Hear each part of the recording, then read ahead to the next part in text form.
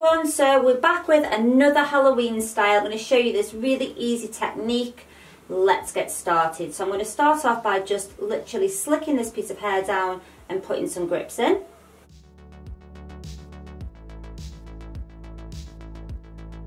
Next we're going to take some little baby spiders and just use some eyelash glue.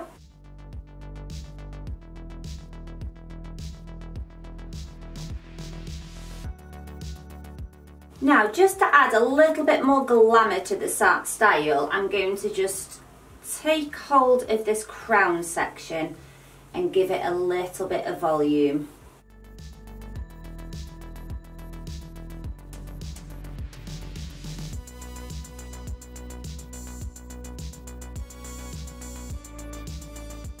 So this is our finished look. I'm really pleased with how it came out.